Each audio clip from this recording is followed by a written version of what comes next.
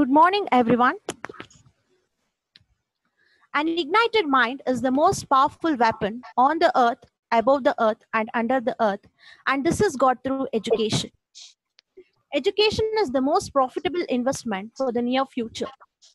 A warm welcome to all for today's webinar on Crispr, a genome editing tool that can change the course of human evolution. As we all know, the pandemic situation caused due to COVID-19 across the globe has enforced us to get the benefits of webinar. Webinar plays a key role in helping us to move with the information on the current trends by connecting the people from various parts of the world. Before we start with the webinar, I request all the participants to note few points. I request all the participants to mute your audio. The questions can be dropped in the Q&A box. It will be answered at the end of the session.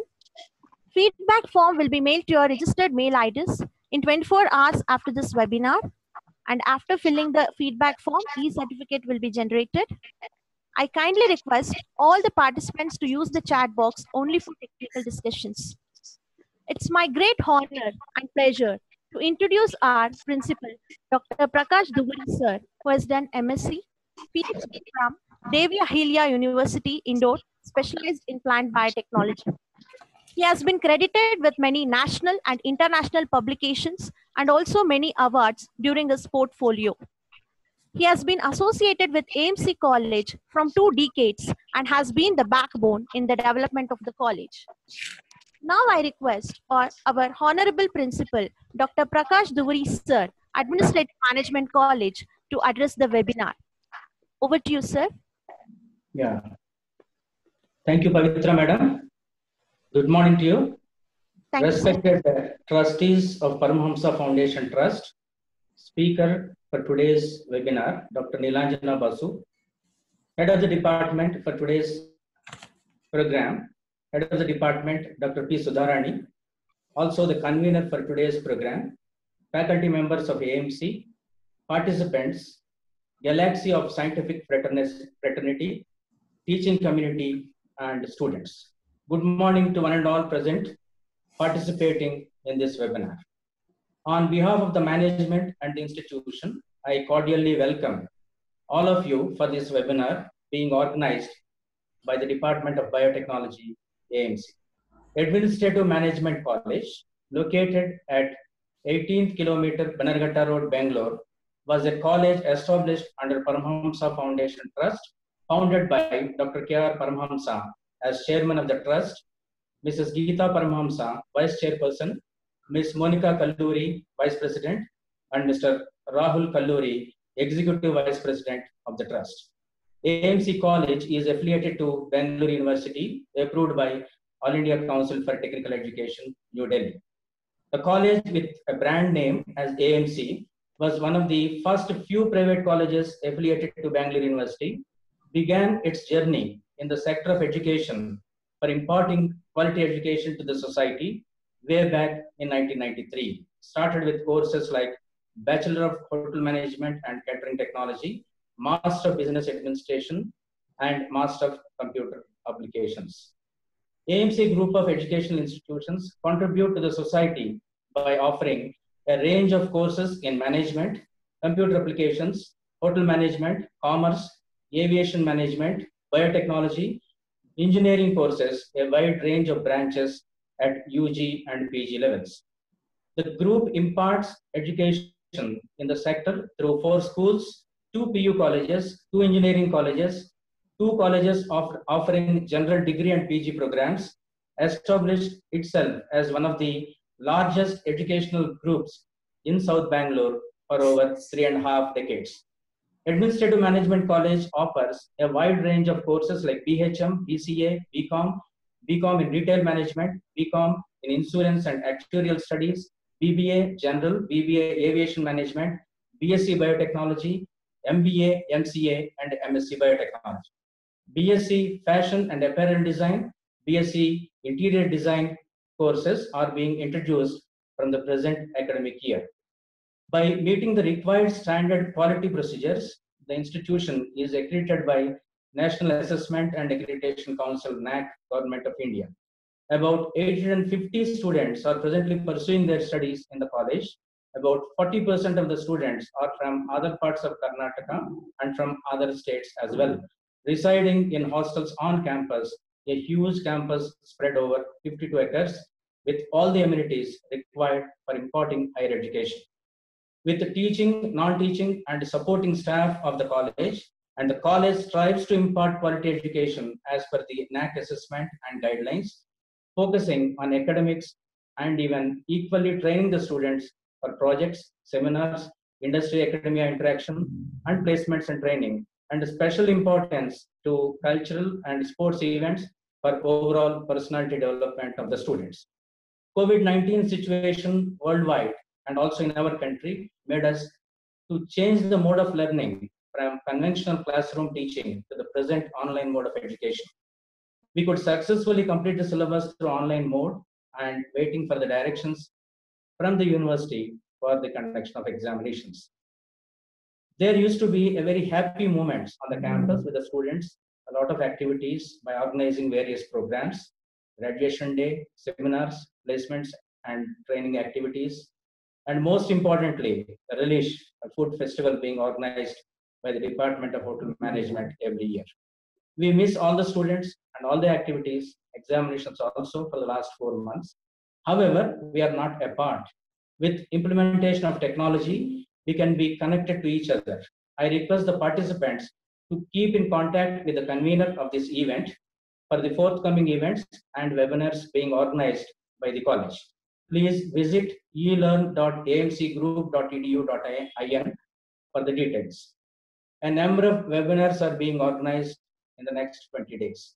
The present topic for discussion is Crispr, a genome editing tool that can change the course of human evolution, is a very advanced tool of molecular genetics applied in scientific field. There is enough time for all of us now to learn and focus on new techniques and acquire knowledge in the frontier areas of advanced scientific learning related to biological sciences. With present situation of COVID pandemic, I appeal to all of you not to become panic and suggest all to you to stay clean, use masks, following social and physical distance, using sanitizers frequently.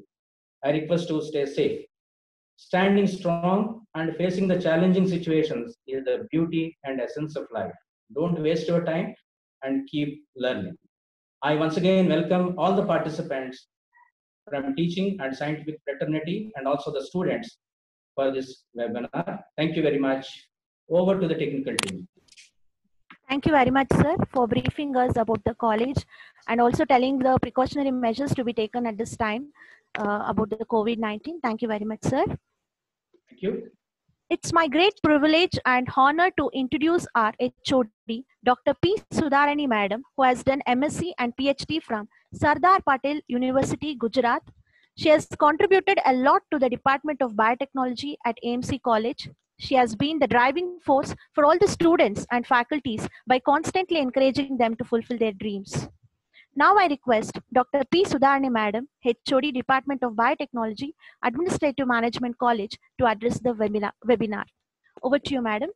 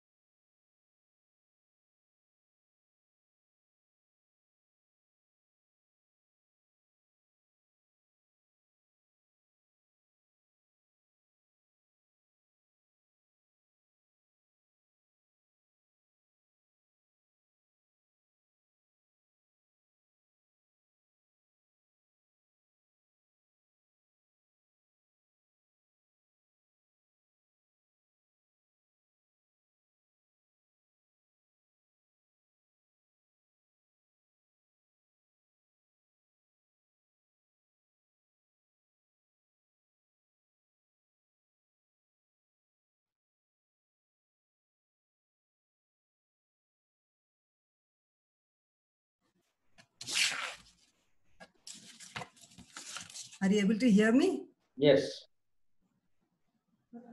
Shall I continue? Yes, Yes, ma'am. ma'am. It's audible, ma'am. Dr. Basu has completed her postdoctorate in molecular and cellular biology from Indian Institute of Science as a DBT fellow and her PhD studies at Indian Institute of Chemical Biology as a CSIR fellow.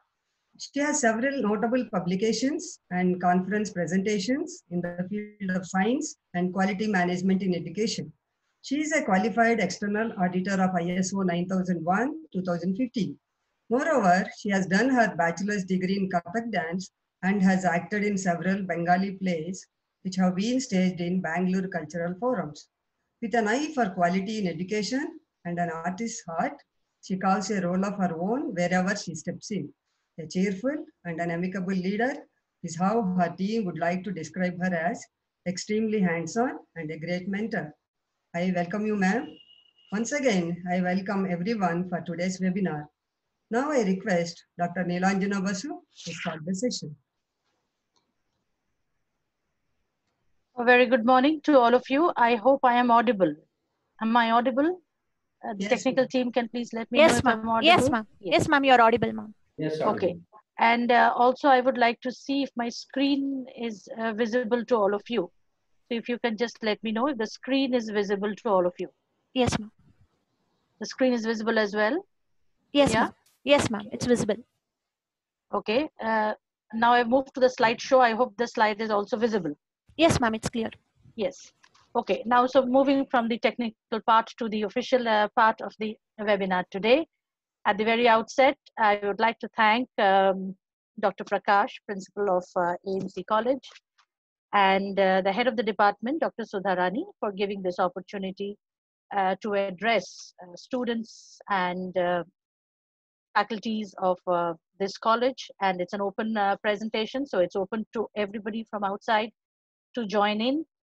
And this is a wonderful initiative to continue the learning curve through these webinar series, because we do understand that academics has undergone some change over the last few years, over the last few months, sorry. And then in that, as much as we can do as an academic community to continue this learning curve, every effort that we are making is going to work towards building up these children who are not children, I would say these youngsters who are going to embrace the world tomorrow.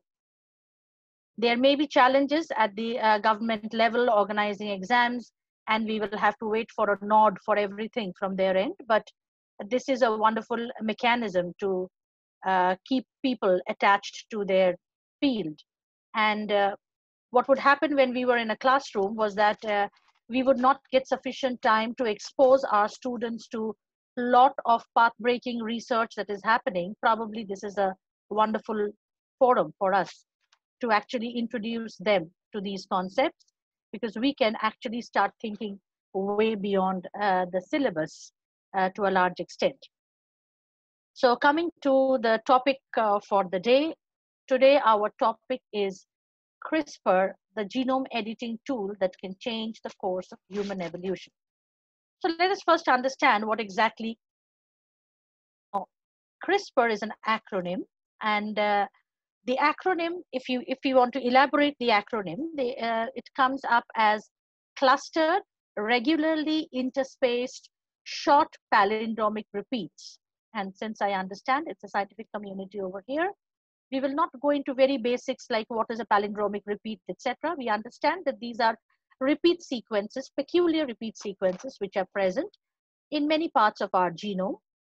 And often these palindromic sequences play a very crucial part in the genome organization, as well as in other activities which happen inside the cell. So when we start looking at these palindromic sequences and what exactly this CRISPR does, now these are sequences which have been derived in bacteria or in prokaryotes, especially the prokaryotes which are exposed to difficult situations. By difficult situations, we would mean prokaryotes like archaebacteria, which have been found in areas which are not conducive for life. So those kind of bacteria, what happens is that they constantly face challenges from the environment. It could be physical challenges, it could be challenges in terms of attacks by a lot of bacteriophages. So there has to be a mechanism for them to resist and survive. And the ability that we have for survival, if you look at the prokaryotic world, the ability for survival is far higher. So these sequences are also called as adaptive sequences, which help the bacteria to adapt and prepare itself to fight against bacteriophage infections. And by the presence of these sequences, it is found that these bacteria can actually detect and they can destroy the DNAs of bacteriophages from which it has previously received an attack. So if the bacteriophage has attacked it before and it is a second round of attack that is happening, it's probably like a vaccine. It's like an immunity, okay? So the second round of an attack, the bacteria will be able to resist that kind of an attack. So in our today's presentation, we will first introduce to you what CRISPR is. We've told you what CRISPR is in short, and we would like to know that CRISPR is now being used as an efficient tool in genetic engineering for gene editing purpose. So how that is being used and why that is being used, we will try to understand that. We will look at the mechanism. We will also look at some applications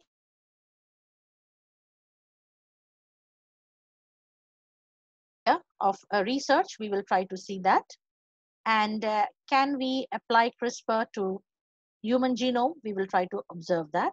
And are there any regulatory requirements for CRISPR? We will try to look at that. Okay. So since the general talk and we have different kind of people who have joined over here, we will start our talk from the basics. We will try to understand what genetic engineering is. And when we say genetic engineering, we understand that genetic engineering is a means by which we can manipulate the genome. And by manipulating the genome, we can bring about changes of the desired type in an organism, which could be plants, which could be animals, which could be human beings. So the biotechnology helps you or provides you with this tool. And that tool comes from the area of genetic engineering, where you can actually work on and manipulate the genes. That's in short what genetic engineering is all about. But if we look at modifying the genome by means of CRISPR, CRISPR is much late in the timeline. Well before that, well before CRISPR came into picture, there were, of course, mechanisms by which we could select out the best. Because the purpose is we select out a disease-free organism. Purpose is we select out an agricultural strain which will not be infected very easily by insects, pests, etc. And the purpose is that the yield will be more. And to that yield, if we can attach something more, maybe if it's a carbohydrate that it's going to produce, if we can fortify it by addition of a vitamin. So if we could do that, then it's something which we can utilize to our advantage. And that's where bio engineering, or we have genetic engineering, which comes into picture. And if you look at this timeline or the picture that is projected in front of you, it efficiently tells you what are those timelines by which we started actually selecting. So if you look at a wolf selection for started much earlier. I mean, especially in the 30,000 BC, we will look at artificially select the wolves which can best probably their volume of the sound that they make is very high. Then you can artificially cultivate a few crops and you cannot do others. So these kind of things early man would also do, but they did not know the technology to do it. And then gradually, as we move in the timeline, we see that the term genetic engineering this was coined and developed by Cohen and Boyer. Boyer and Cohen were the ones who started in as late as 1973. And then over the few years, there have been huge changes that have happened. Changes like many of you are know of this, the flavor saver tomatoes, which in 1992, the US Department of Agriculture, they approved it as the first GE crop, the genetic engineered crop. What happened in this crop is that in this crop you can retain the flavor of tomato, of ripe tomato, but the ripening would be delayed so that the tomatoes could be transported easily to locations which were far away.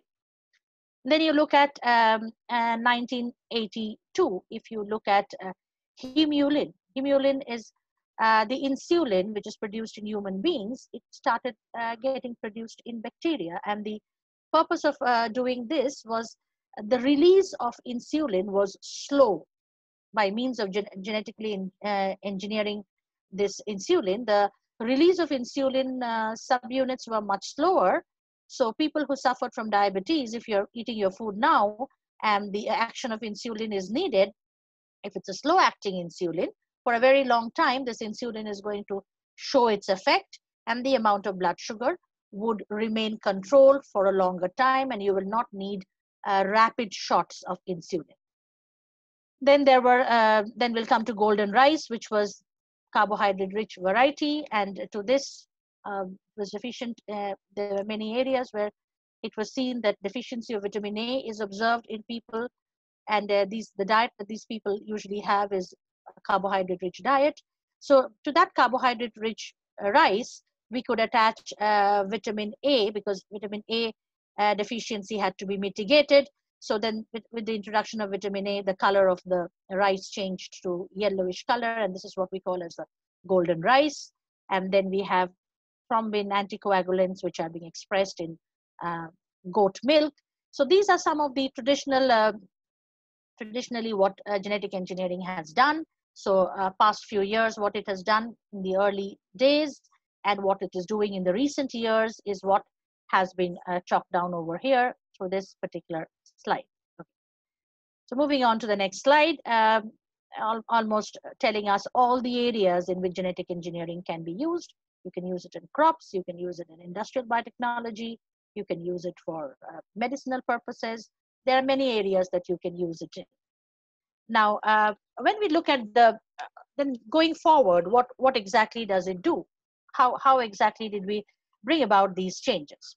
So if we look at first, the rules have to be set. So if you have to use genetic engineering for any purpose, there have to be some rules first. And these rules were defined by scientists in the year between 1859 to 1868. We can see some of these rules were defined: the origin of species, Mendelian inheritance, and the nucleic acid discovery, etc. happened around that time. And then when the rules were set, there was a need for moving from rules to a set of information. That means some information on the basis of which you will be able to manipulate a given genome. And all those information we got in the form of DNA as genetic material, then Watson-Crick's model of the DNA structure, and then Nierenberg's genetic code. All these information were available to us by about 1967 or late 1960s. And then once we had this enough information with us, then the era came when we started discovering the basic tools that you need in biotechnology. And the basic tools that you will need, and a very, very important tool that you need in biotechnology is restriction enzyme. And as you all know, these restriction enzymes, most of them have bacterial origin.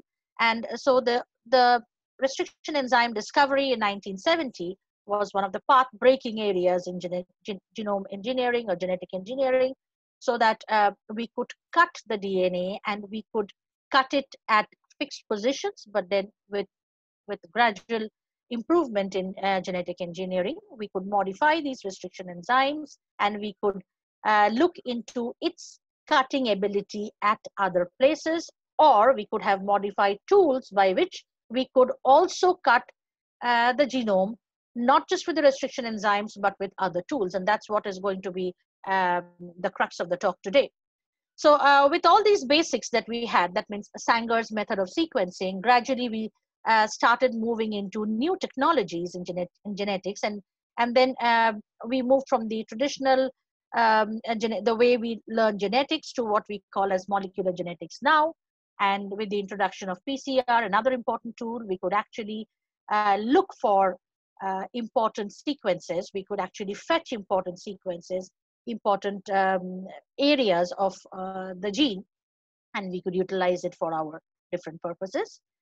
And in 2003, the path-breaking Human Genome Project, another important tool for us, by which we were exposed to all the different kinds of genes that are present in the human genome, and which are the ones where slight mutation could lead to certain diseases, which are the ones which work in coordination. And those became much more clear to us with the opening of a new avenue through the Human Genome Project. But we need to understand that these were just the basics. And then we moved a step further. If you have to look at the genetic engineering, there should be an opportunity which is available to the researcher to actually edit the genome. By editing, we mean if you look at your regular editing tools that you use in computer, you often erase, you often cut, you often insert something, you often delete something. Maybe that kind of a tool is needed by us if we also want to bring about a change. If we want to bring about a change in the genome, I need to cut a small piece which I think is not probably giving me the right kind of protein. I want to remove it. So I should be able to cut it. So clip it and remove it is what I would like to do. But maybe just removal is not what I want. I want, along with removal, a novel character has to come. So I will remove it and replace it with something else. So that is where genetic editing or gene editing or genome editing finds an important role. So this is basically where the areas in which genetic engineering can be used. So if you look at the technology remains very, very simple. You have a piece of DNA over here. You could chop the DNA with some restriction enzyme, or you can create, artificially, you can create a DNA like this, which will have some sticky ends, and you can have a vector. Vector is something with the help of which you are going to transfer these molecules into a cell. So you can then allow this to be cleaved to this end, that means the two ends of the vector are also sticky, and you have sticky ends over here. You can introduce that over here, and now you have a complete vector. The vector can be introduced into the cell. By doing these kind of techniques, not just in bacteria, you can do it in viruses, you can introduce foreign genes into different cells. You can introduce them into the eukaryotic cells also. In the eukaryotic cell lines, you can do ex vivo. That means not inside the cell, but you can do it outside the cell, and then introduce those cells back into the eukaryotic organism in which you're trying to do it. Or you can also target it inside by means of certain viruses, which will have a natural tendency to infect these kind of eukaryotic cells. So genetic engineering has got some far-reaching effects of not just producing different varieties of agricultural products. It could also help in the production of vaccines. It could help in gene therapy. That means a defective gene can be replaced by a copy of the good gene that you would want to be introduced into the cell. There can be xenotransplantation, so you can have some changes in the genome so that of the animal, so that you can use the animal. There will be no rejection by the immune system, and you can use the organs of these animals to be utilized for any kind of transplantation work. Or you can do farming, where you can have pharmaceutical products which are being expressed in milk of cattle, etc. But this technology is something which is relatively new, and not much is discussed about it. As we go through it, we will realize that CRISPR is not as new as we all think. But before that, let us understand what gene editing is. And other than CRISPR, is there something else which can also do gene editing? Why do we have to depend just on CRISPR? There can be other things which can do this editing work also. They can cut, and they can insert, and they can delete. It could be done by others. But then why will we employ, and why will we look for another area or another tool to do this? So we have told you what gene editing is. So genome editing is a tool for us, and it helps us to bring about modifications in the genome. And these modifications could be, this is a technique which can be precisely and efficiently done to modify the DNA within the cell. And it invokes by making cuts at specific DNA sequences. So if there are restriction enzymes available to do specific cuts, then why will I need something else? There is really no need for me to do that. We can use some engineered nucleases to do that. Then genome editing, it's also able to add and remove or alter the DNA genome, and it gives the desired characteristic to the organism that you would want to look for.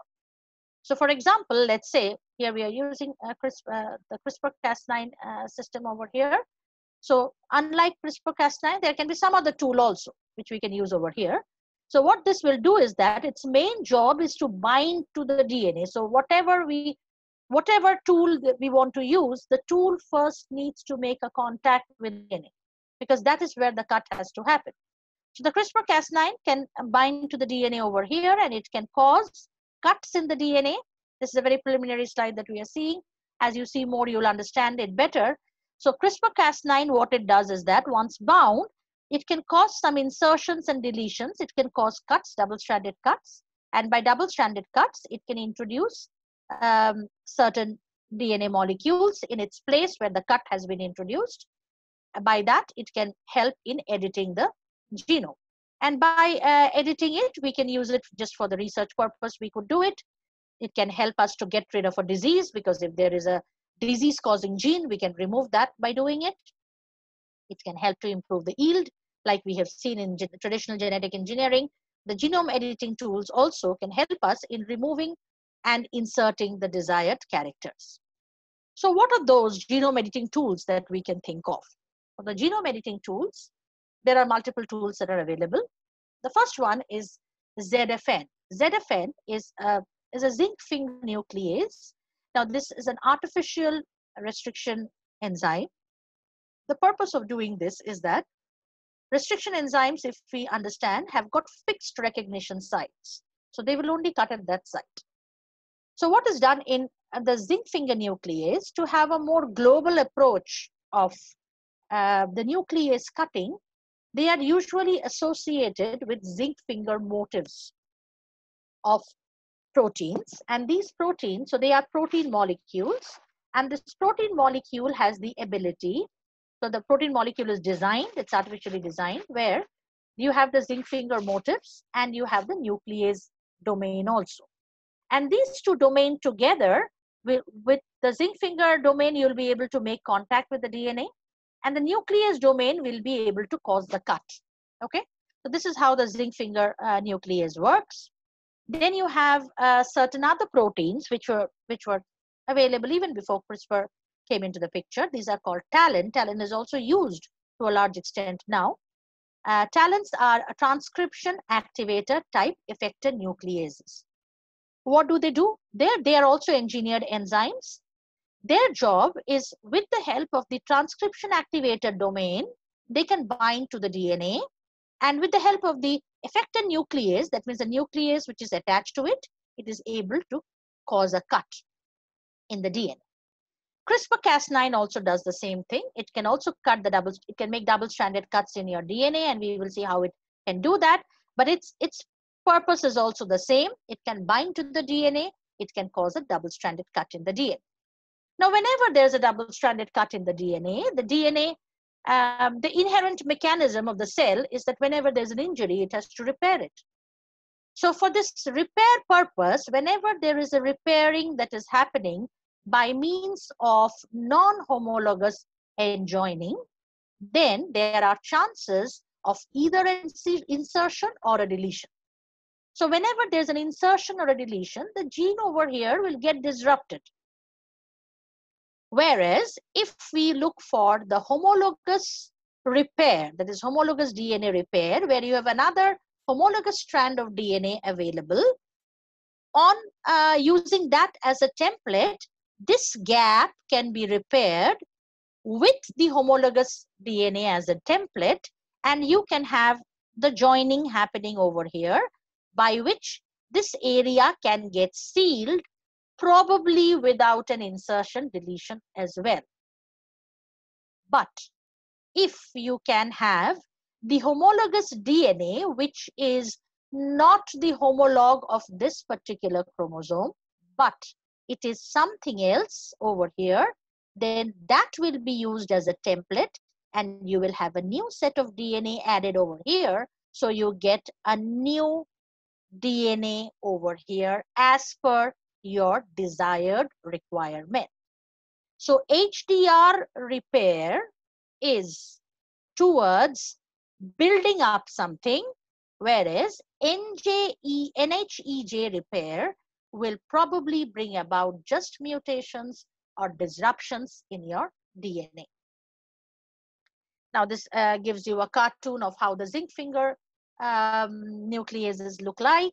These are also proteins. The zinc finger nuclease and the talon both are proteins, and they are dimerized proteins. They have got two areas in which they will make contact with the DNA, and this FOC1 is their nuclease component, and these are their DNA binding components. Okay, so in talon also you have a DNA binding component, which is a transcription activator component, and you have a FOC1, which is the nuclease component, which is going to make the cut. Now, how is it different from Cas9 and CRISPR-Cas9 sequence? CRISPR-Cas9, CRISPR we said is a set of palindromic sequences in the DNA. Now CRISPR on its own cannot be a genetic scissor. CRISPR needs to bind to a protein which is called Cas9, and this CRISPR-Cas9 system behaves as a molecular scissor to cut your DNA, and this technology is an RNA-based technology, and these are protein-based technology. But we have to understand that this technology also has to be created by us, artificially created. This also has to be artificially created by us, because if we are depending on the natural methods of cutting, then we will have to depend upon the restriction enzyme. But restriction enzyme can only cut it at fixed areas. It will not do the job as you desire. So if it has to be as you desire, then you have to engineer a protein, or you have to engineer a RNA. Engineering a protein is a difficult task. It takes longer time to engineer protein, much more complicated. But engineering an RNA using the CRISPR system is sufficiently easier method for us. And why is it easier? Let us look at it. This is how talon does its job. I've already explained to you, so I'll skip this slide. Okay, there's one more tool which can also do this job. That kind of a question should also come in our mind, especially people who are molecular biologists over here, or people who are who have studied RNAi technology.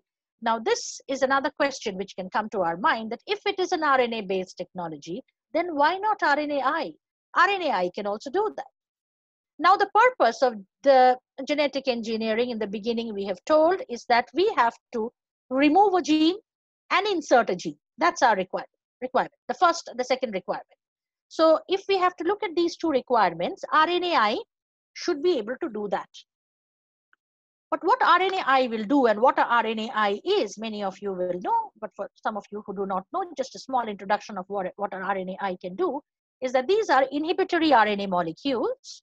And what RNAi can do is that usually double-stranded RNAi can be produced in your cell also as from the pre-miRNAs that are present in the nucleus, or a double-stranded RNA can enter into the cell, get converted into a single-stranded RNA, and this single-stranded RNA can then be incorporated into this structure, which is a protein structure along with the RNA, and this is called as the RISC complex, RISC, or the RNA-induced silencing complex. These are usually made up of the single-stranded RNA, which is produced from the double-stranded RNA, which has entered the cell. Now, this single-stranded RNA in the RISC complex, its ability is to go and bind to an mRNA. So what it would do is that it probably is not going to knock out my gene. It is only going to interfere with the RNA, with the mRNA, and prevent the mRNA transcription, the translation of the mRNA to happen. So it is going to prevent my protein production, but it will not knock out my gene. So what RNAi usually does, so if I want to remove a gene, I may not be able to always depend upon RNAi because its job is to prevent the translation, but not to do anything at the DNA level. DNA is going to stay intact. It is going to bind with the mRNA and stop the translation of mRNA. Sometimes, if the binding is not as much as a complete complementarity, I may have a situation like this. So when we have situation like this, translation will not get inhibited completely. We can have a few translated molecules at that time. So that means RNAi can help in knocking down or bringing down the amount of translation, the amount of protein production, the protein which we don't want in the cell, but it is not necessary that it will be able to stop it all the time. So we will have to look for a mechanism by which a knockout can be done. And for knockout, CRISPR is one of those techniques. So what is CRISPR? Let us see what CRISPR is. Now, CRISPR is a genomic tool. It has got two components in it. There is a guide RNA component because it's an RNA tool. Of course, RNA is very important. It has a guide RNA component. And it has a protein which is called as Cas protein. Cas, the name comes from CRISPR-associated proteins. So Cas protein, CRISPR-associated endonuclease. Now, this guide RNA's job is like a GPS system. It's going to take the Cas protein to the right place. The job will be done by the Cas protein. Cas protein is your nuclease. Cas protein will have the ability to cut. But how will the Cas protein know where it has to go and cut? The guide RNA has to do the job. Okay. So CRISPR system, when we talk about, we cannot isolate CRISPR from Cas. It is called as a CRISPR-Cas9 system. Cas9, and why Cas9? Because there are many Cas proteins available. Cas9 is the simplest of all, so we look at the Cas9. Cas9, it is possible for us to produce and isolate from some organisms. The most commonly used nuclease that we can think of is the Streptococcus pyogenes. This the Cas9 produced from here. This is commercially utilized by us more efficiently. And CRISPR-Cas9 system, it contains the, so if we have to look at this Cas9 molecule now, which has to do the nuclease activity, how is the Cas9 molecule? Let us understand. The Cas9 nuclease has got two protein lobes. What are the two lobes? One is the recognition lobe, that means a lobe which will help in the recognition, but we said the RNA does the recognition. So why will Cas9 do the recognition now? RNA gets integrated into Cas9 to form a complex, and the lobe of Cas9 with which the RNA binds, that is called as the recognition lobe. That particular lobe will be responsible to recognize the DNA sequence, the target DNA sequence where the cut has to be done. And the nuclease lobe will be responsible to cause the double-stranded break in the target DNA. Okay. Now, once the double-stranded break has happened, we have already explained to you what NHEJ is and what HDR is. NHEJ is a quick fix repair system. So whenever there's a break, it will have a tendency to anneal it. And while annealing, there may be either a loss or there may be a gain. So insertion, deletion, mutations or indels, we will be able to see. But in HDR, it is a more thought after process by the cell. So the cell has to use some template. And if for that matter, if the template you can give as the gene of your choice, then that template can get integrated into the genome. So this kind of a gene editing, now what we shortly understood about CRISPR, can be done in somatic cells. They can be done in germline cells also. Somatic cells, we mean cells which give rise to another cell in your body. Germline cells are those cells which are responsible for generation of for moving from one generation to the other. So next generation is done through these germline things. But if you really look at the germline gene editing, we still don't have a nod for the germline gene editing. And the germline gene editing would mean, let's say you want to remove this DNA piece with the red piece with the blue piece. You're cutting it with the help of Crispr Cas9 system, as you're doing it with the help of a CRISPR Cas9 system, and this blue one is getting integrated. But whatever change you bring about over here, this is done in the germline. That means the gametic cells which will produce the gamete. So from the gamete, you will have the next generation or the new generation. So the change that you are going to bring about over here will move on to the next generation as well. But if you do the similar change in a somatic cell, that means the cell which is moving around in your body and not responsible for production of the next generation, they are not the gametes. There you're introducing this blue counterpart. It's going to stay in the cells in which you have made. You have made a change in the blood cell. It's going to stay in the edited blood cell. It's not going to move to your liver cells. It's going to stay over here. So here the other cells will remain unaffected. So you can have a targeted change that you would like to make over here. Other cells will remain intact. But in this case, whatever change you make, it has to move on to the next generation. Okay. So this is a technology which is still debatable. There are ethical issues. There are legal and societal considerations for allowing germline gene editing. But somatic gene editing is possible because you can bring about a change, and you can work with it. It's far easier to do this because it is not going to move to the next generation. So permissions for doing this kind of work will be achieved faster. Okay. Now coming back to CRISPR and the discovery of CRISPR, and all of us need to understand that CRISPR, there is a lot of controversy over who has discovered CRISPR. When did the discovery of CRISPR happen? Because if we say that these sequences were present in bacteria, they were anyway present in bacteria. Then where is the question of finding a new technology and going for patent of a new technology?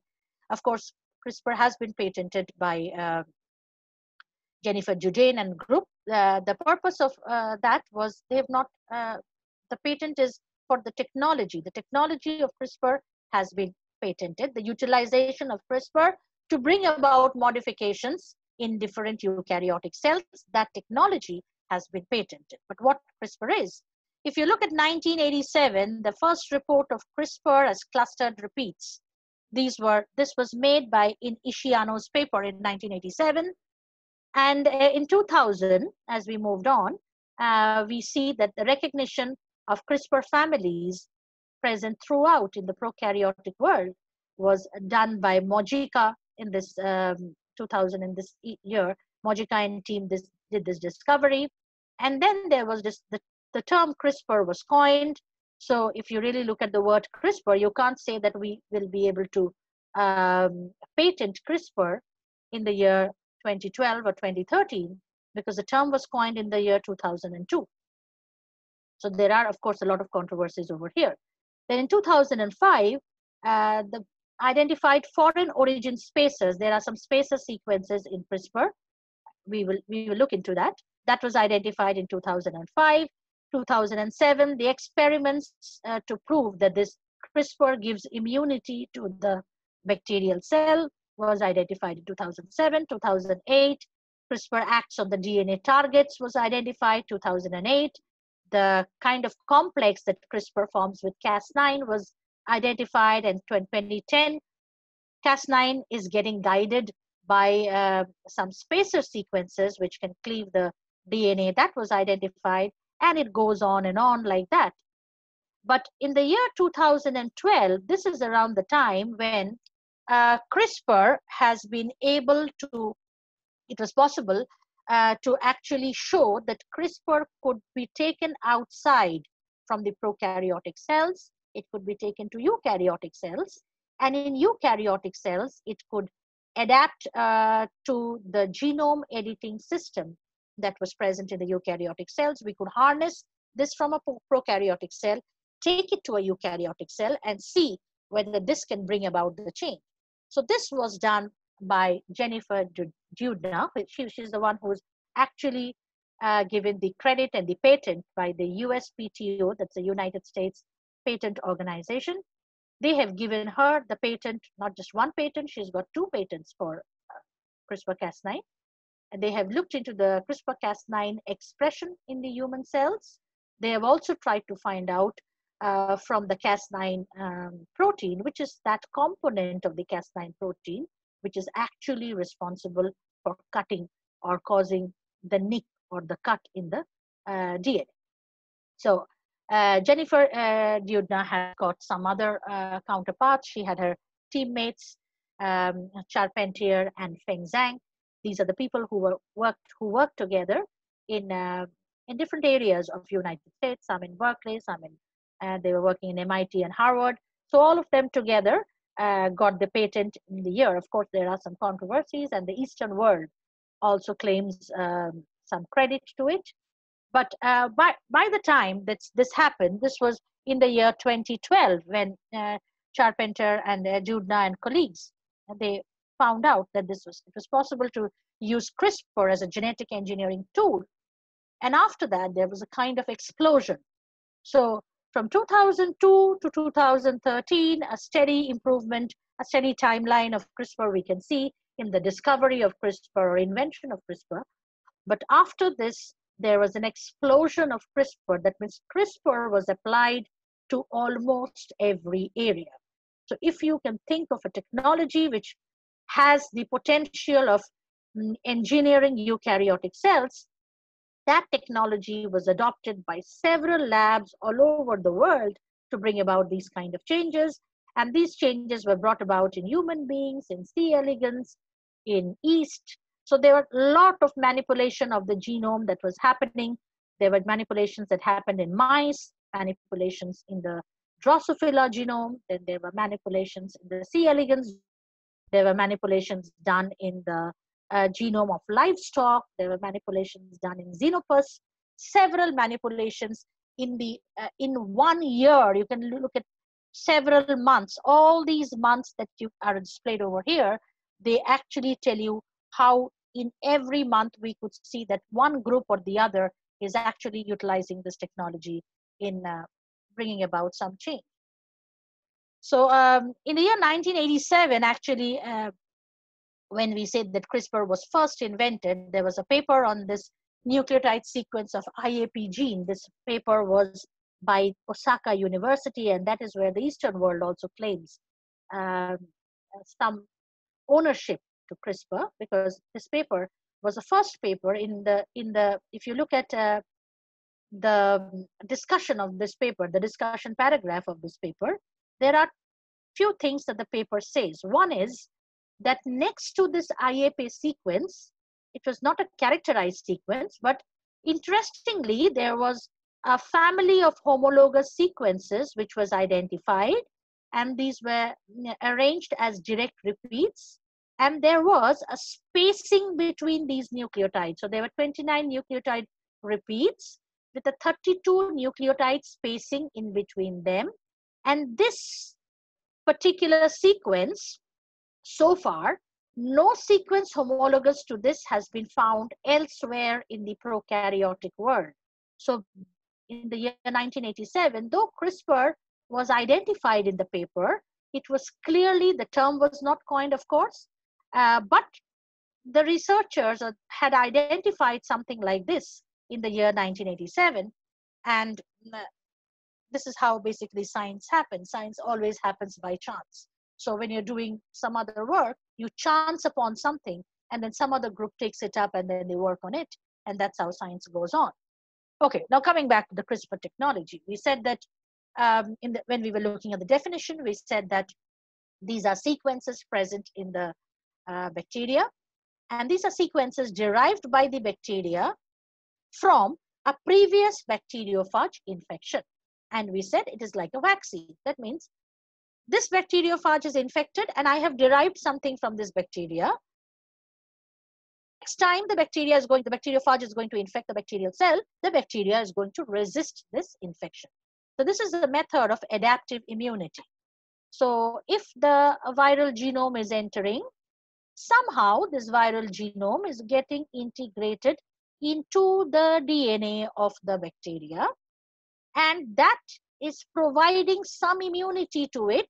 And by immunity here, we mean next time there is an infection, this bacterial genome is doing something, we did not know what thing at that time, it's causing a double-stranded cut, and it is allowing the survival of the bacteria. Okay, so that's an adaptive immune mechanism of the bacteria. And let us see what actually happens. By this CRISPR-Cas9 system, what basically happens is that you have the bacteriophage over here. The bacteriophage has a genome, and many of us know over here that this genome will get, the bacteriophage will allow this genome to enter into the bacterial cell. And if you can look at this red color over here, this maroon color DNA, which is, or the genomic material, which is coming from the bacteriophage, this is foreign to the cell. And the blue color part, the blue color genome, is the host genome. Okay.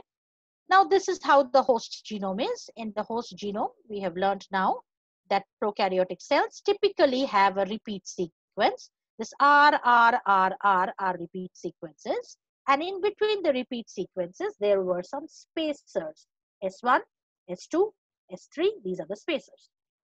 So what this will do is that this is going to create another spacer, which is now called as S0, and get integrated into the host genome. Okay, and they'll stay like this. There's no role to play, it is going to stay like that. So it is just creating a new spacer over here within the palindromic sequence that was existing in the DNA of the host. Now in prokaryotes, of course, you have a mRNA like this, polycistronic mRNA is being produced like this. And this is called as the pre-CRRNA or the pre-CRISPR RNA. So this complete RNA will be produced from this DNA sequence like this. Because you have palindromic repeats over here, wherever the R is there, you are going to see this kind of a structure. Okay, the hairpin kind of a structure. Now, what happens over here, not known by then, but by now we know what happens. This RNA would get cleaved into smaller components. And how it does that is that there is another RNA molecule which is called as tracer RNA, which is not within this operon. It is further up in the 5' area. And that RNA tends to bind with this region, causing double-stranded RNA pieces. But that RNA is not a big RNA.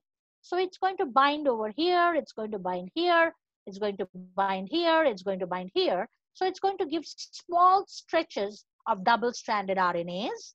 And whenever we have these double-stranded RNAs, the RNase H of the system is going to cleave, recognize the double-stranded RNA, cleave the double-stranded RNA, and form structures which are individual.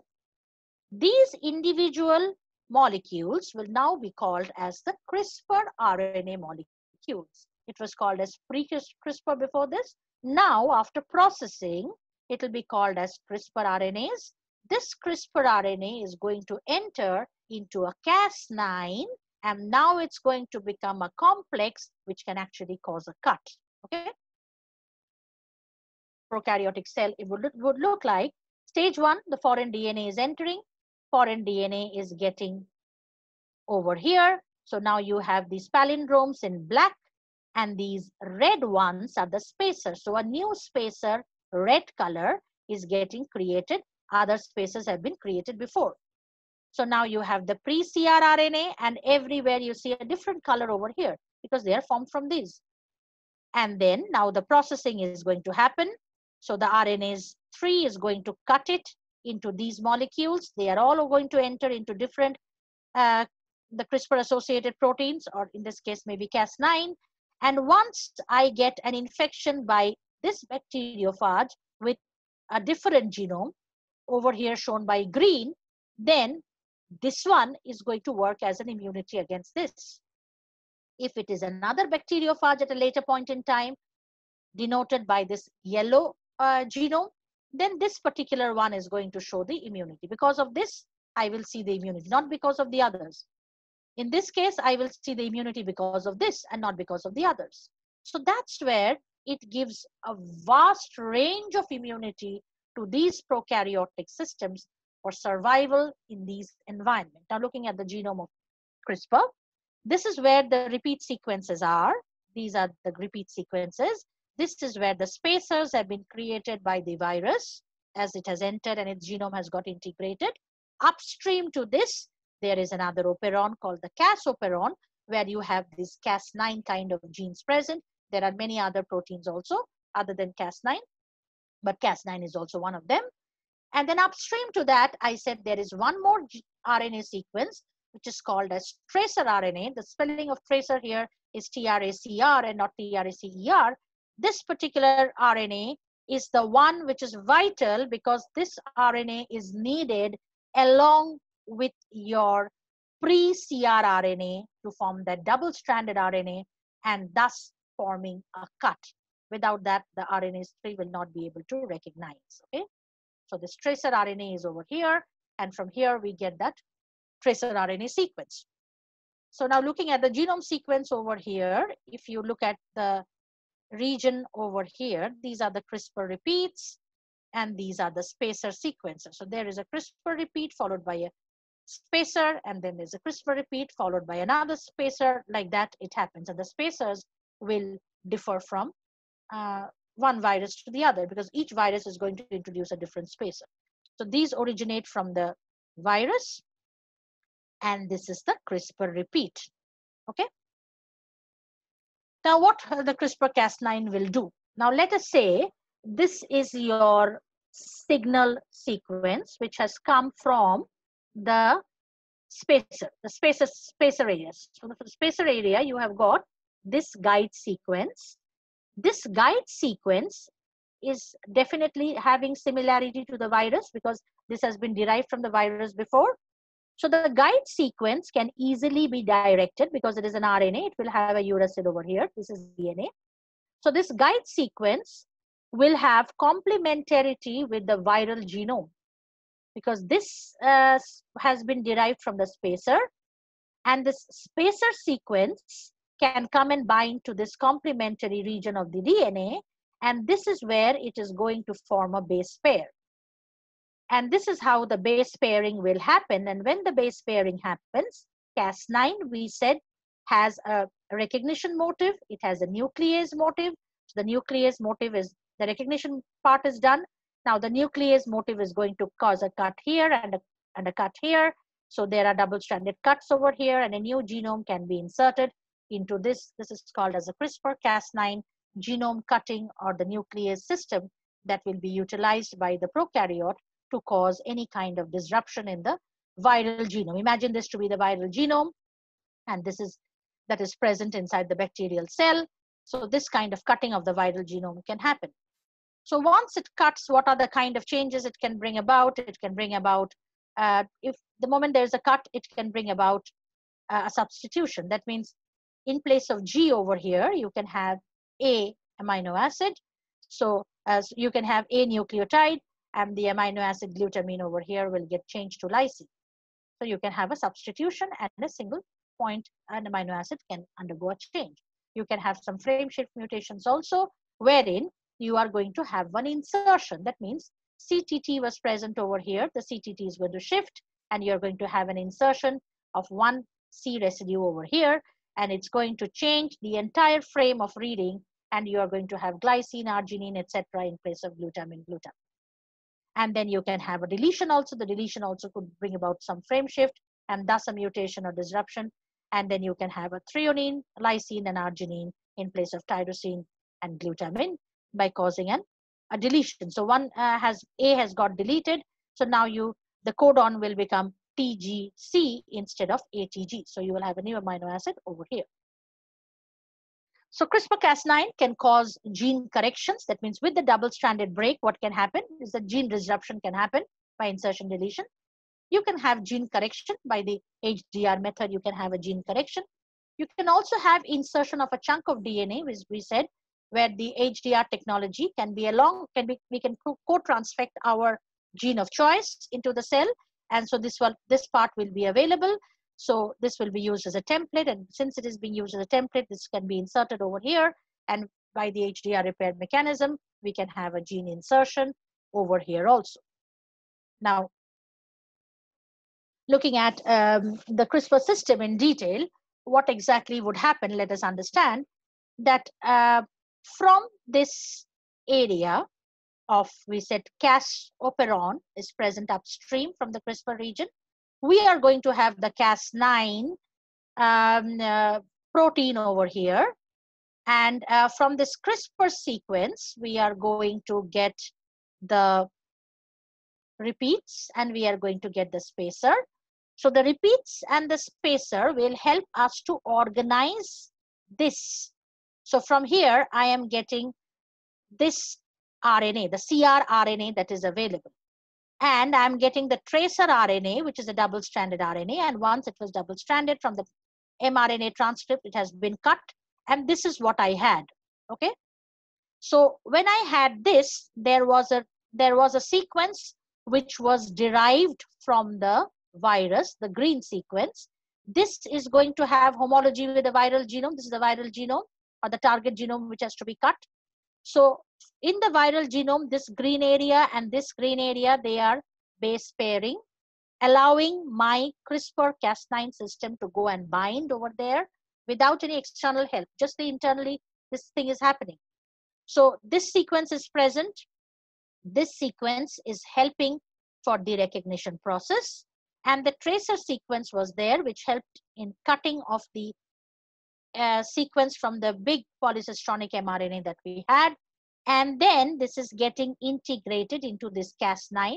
This part is taking care of my recognition, and Cas9 is going to take care of my nuclease action. It is going to cause double-stranded cuts at these regions, double-stranded cuts exactly right opposite to each other. So you have blunt-ended double-stranded cuts.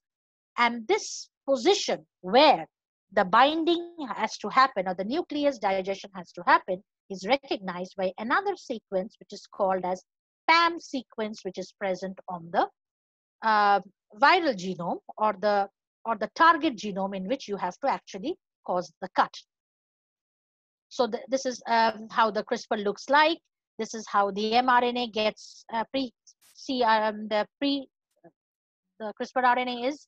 And this is how the tracer RNAs, as I said, they will go and bind to different areas and they are going to form the double-stranded RNA, and then the cut by RNase H, and then the Cas9 is going to come and join over here. So you are going to get structures like this. So this structure is going to go and target it to the genome, and once targeted, it's going to cause a cut, and this genome will get cut into two pieces. So this is a bigger picture for you to look at how this integration happens with Cas9. And this is where the RNase H cutting is happening. And this is how it enters into the target DNA. And once it is in the target DNA, it recognizes a PAM sequence where it has to cause the cut. The moment it causes the cut over here, there are two domains to cause the cut. One is called as the HNH domain, which causes cut in the target DNA strand. And the other DNA strand gets cut by the RUV compartment or RUV component of the protein. And then there is a double-stranded cleavage, and your target DNA gets cleaved or broken, and then you can insert something of your choice. Two different types of classes of our CRISPR. Class 1 is a very, very complicated class where there are multiple proteins which have to come together to give rise to this activity. And we will not get into the detail of the structure. Class 2 is a simpler structure, of which the type 2, type 5, and type 6 come under class 2. Type 6 can cause single-stranded cleavages. Type 1 and type 5 are the ones which are of importance to us because they can cause the double-stranded DNA cleavages.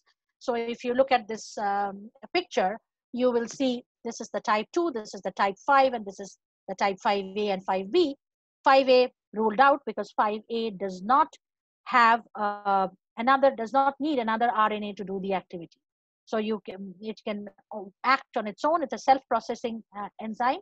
The tracer RNA is not needed, but the tracer RNA is needed for type 2 and type 5B. In type type 5b, you will see the cuts that are produced are not at locations which are right opposite to each other. So it will not cause a blunt-ended cut. Most of the time, we will require that blunt-ended cut to allow HDR repair to set in. So we will only target our discussion on the basis of Cas9, and Cas9 comes from type 2 of CRISPR.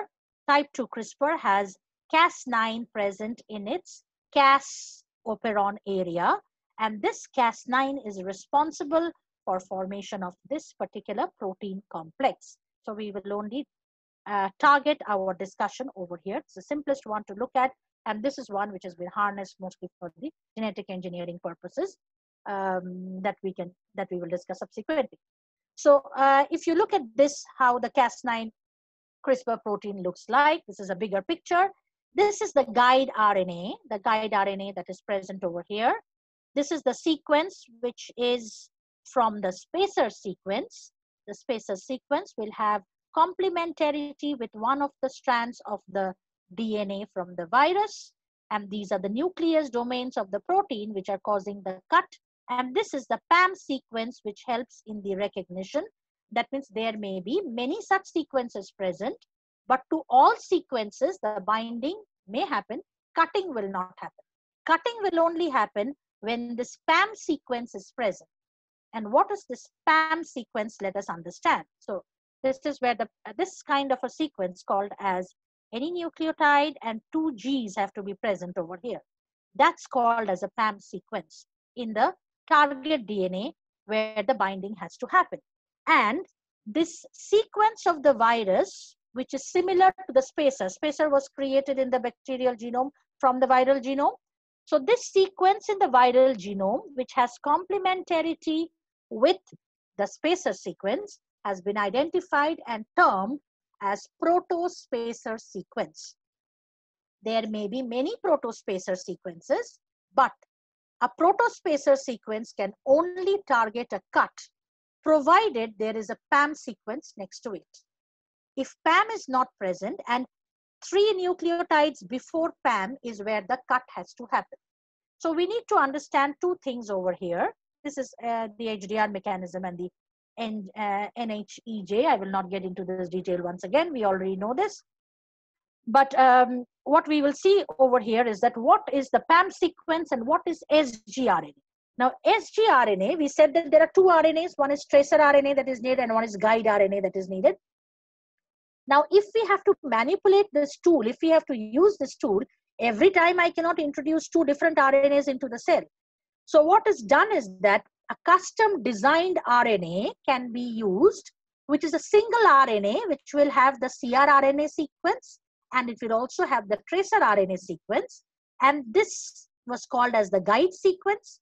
This is the signaling sequence. So together it will be called as the single guide RNA or sgRNA. That means when we said that, we will go back to this picture, when we said that a tracer RNA and a CRRNA together is needed to form my cutting device, every time I will not be able to give these 2 separately. If these 2 are separately present, then also I will be able to produce the cut. But if I can customize it and if I can join them together by some means, and I call them now as sgRNA, then these can be used as molecular tools in other systems as well. So that's what is an sgRNA. PAM sequence is the DNA target sequence must have a protospacer adjacent motif to the PAM. So PAM sequence is the NGG sequence.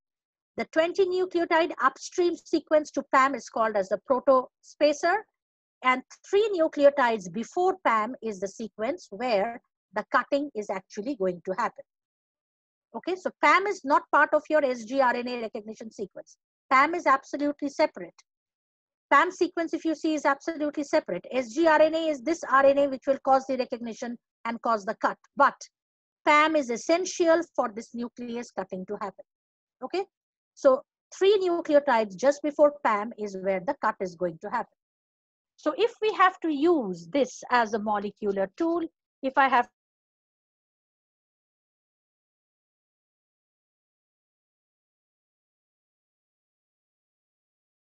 which is going to have H&H domain.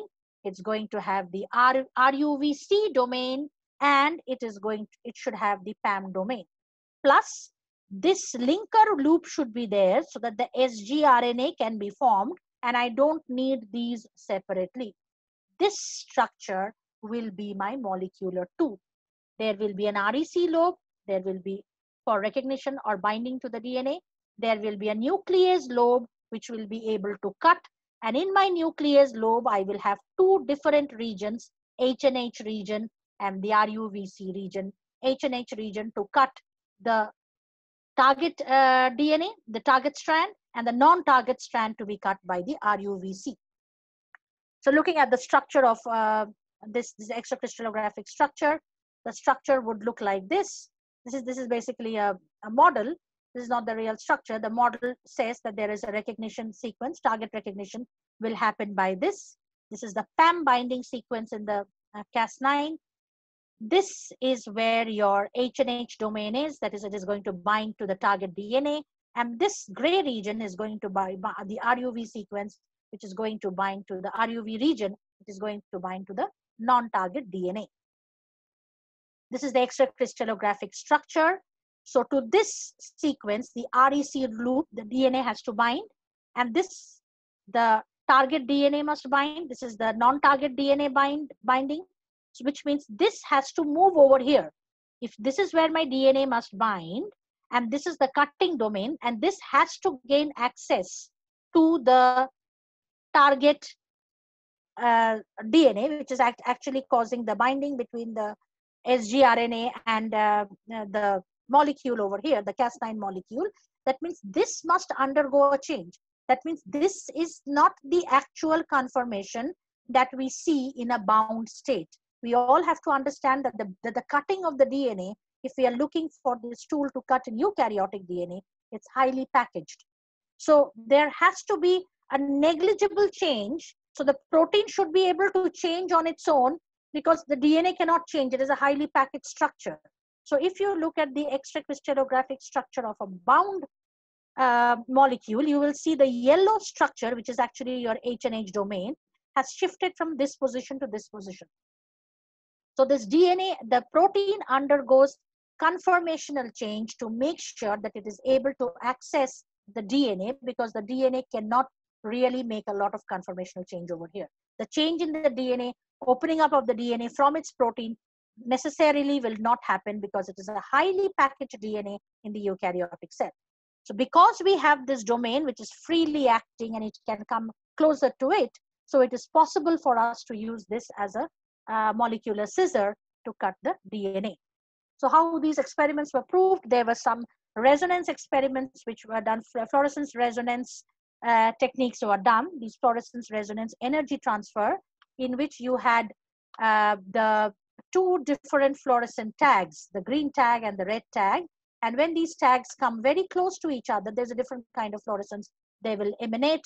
And when they are farther apart, they will allow the green and the red to fluoresce on their own. So you have the H&H domain over here.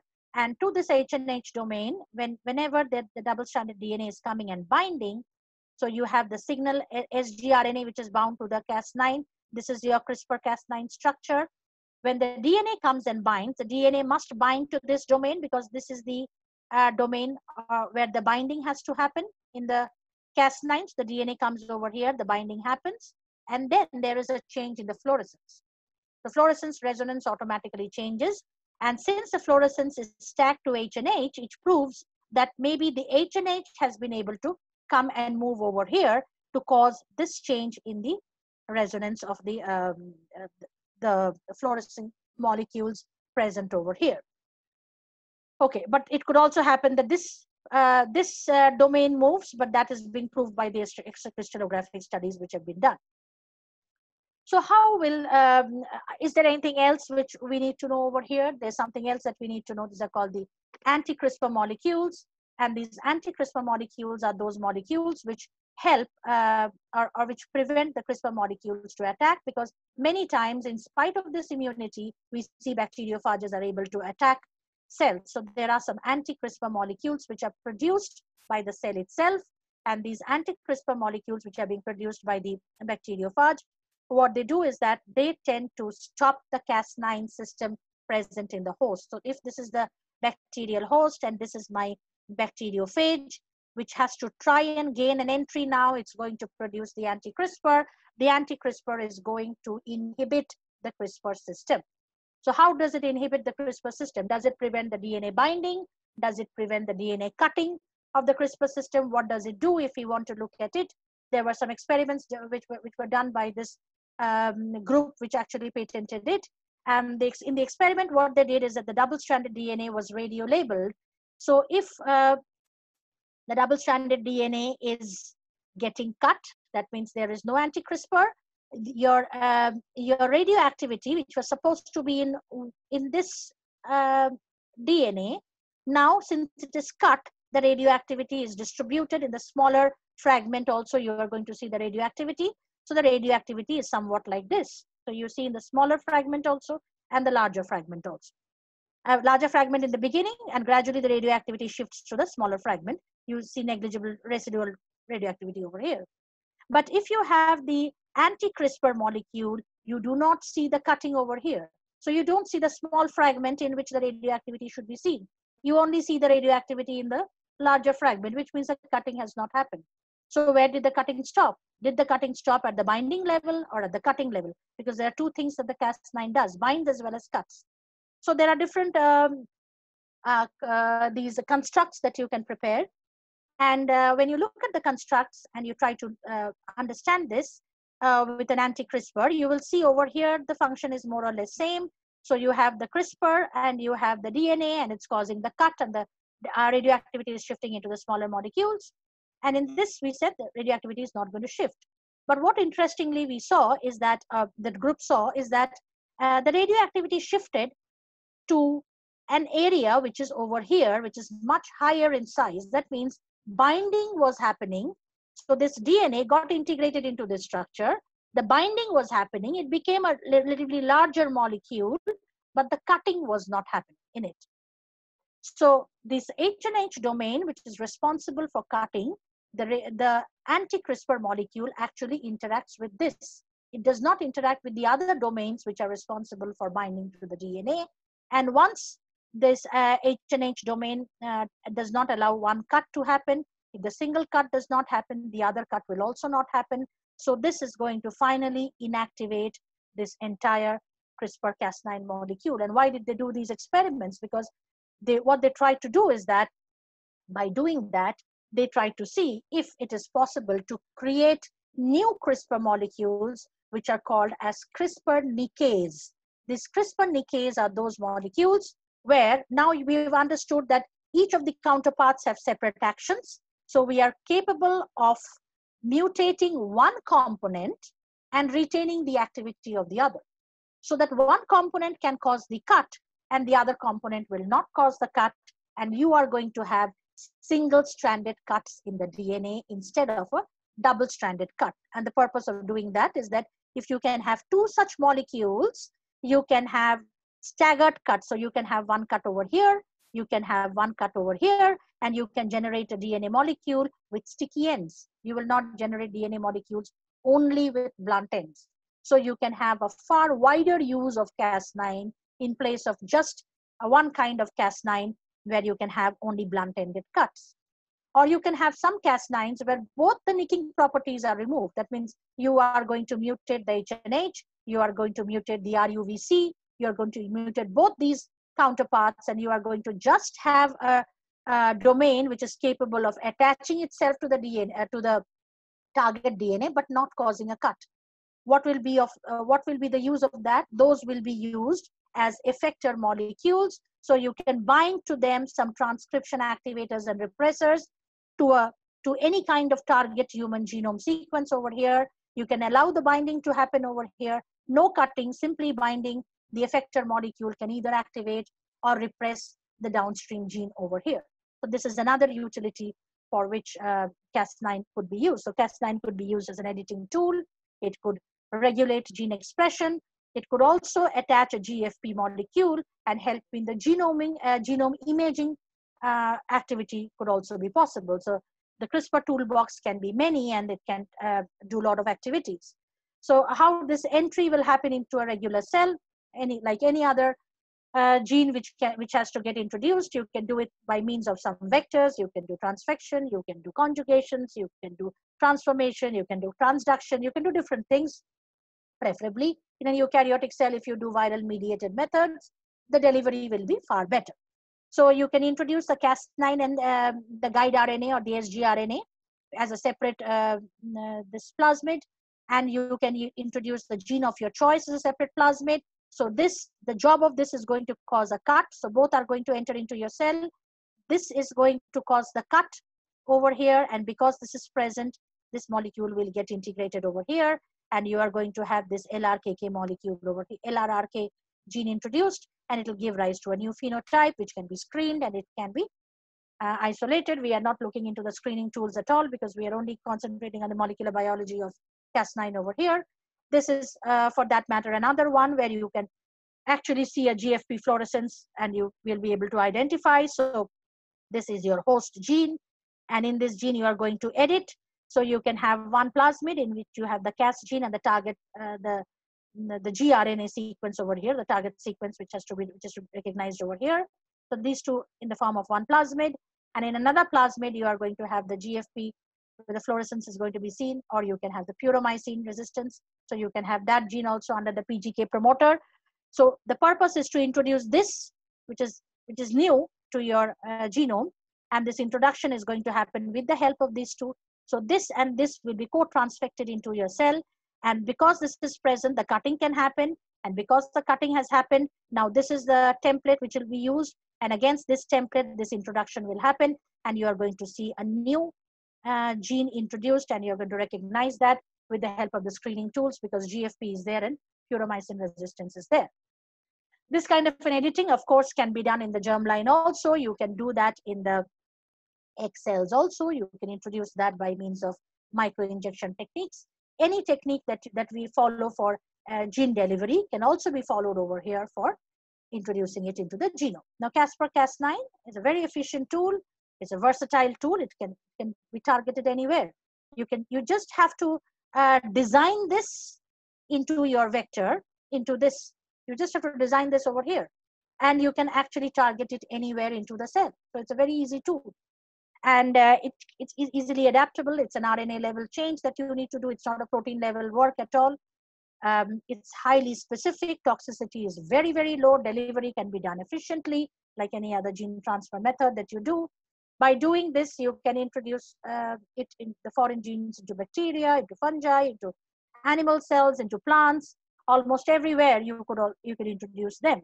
So some of the work which has been done by teams which have already started doing their work. This is a US team which has done this kind of work, and this work which was done by the US team is in form of the tomato. In tomato, you see, when we started domesticating tomato, we found that in the domestic tomato, it was needed that the branch is not is a little soft because we cannot have longer trees. So we need to have a little softer branches because the size of the plant is small. But in these softer branches, what started happening is that a lot of flowers started growing in them, and when a lot of flowers are there, the weight of the tomatoes were too heavy, and the plants could not survive for long. And it was very difficult to separate out these genes, the gene responsible for producing large number of flowers and the gene responsible for the soft stem. It was not possible to separate them out by the traditional breeding experiments that were being done. So what was done is that these were linked genes, and that's how the epistasis was seen in them. In this epistasis, that linked genes could be easily, one of the genes could be removed so that multiple floral gene could be easily knocked out by using CRISPR-Cas9, and that kind of work was done in tomatoes. Then in HIV, the HIV proviruses could be cut in precise manner so that HIV could not be packaged into the coats, and the coat protein could not package it because the HIV which got integrated, and once it came out as a provirus, in this provirus stage itself, the cutting could happen in the DNA, and if the cutting happened, this HIV could be excised out. Now, But this kind of a research requires a lot of human trial. It's unlike this tomato research. So here it has to pass through a lot of human trials before HIV can actually see the light, or this Cas9 tool in HIV can see the light of the day. A lot of regulatory guidelines it has to go through. And we will subsequently see in the next slide that there are Chinese groups which have started doing this, because we'll just take you to that, because what happens is that in China, there is a scientist who has done this. Is called the Jian Kui. He did this experiment in secrecy, and he tried to modify this gene in a patient who was a carrier HIV, and he edited the genes in the twins of the mother, and he implanted these twins into the mother. And when the twins were born, he expected that the twins will not have HIV. Because the mother was carrier, there was a chance that the children born out of the mother could actually be HIV positive. So to do that, he actually did this experiment, and he did the experiment in secrecy with the CCR5 gene, which will offer some resistance to HIV. He manipulated this gene using the genome editing tool using Cas9. And what finally happened is that there was one normal copy and only one copy could be edited. So it existed in the heterozygous condition. So we really do not know whether the children who were there, they are not free of HIV. They are still the carrier. And of course, not all the cells he could target and do it.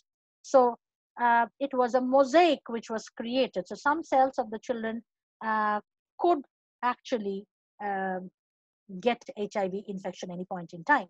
So these are dangerous tools that we are using until we get the till it passes through all kind of guidelines. It's not necessarily a tool that we can use in editing. So to go back, this kind of an experiment at the ex vivo level, that means manipulating it outside this organism, has also been done in beta thalassemia. In beta thalassemia, the beta counterpart is abnormal in the hemoglobin, the alpha counterpart remains functional. The beta thalassemia can be, in thalassemia, the beta counterpart can be removed, and it can be compensated by the alpha from the fetal blood. So the fetal blood can, so that the organism can survive in spite of thalassemia. He will not need regular blood transfusions to happen, so that the replacement with a fetal blood can happen.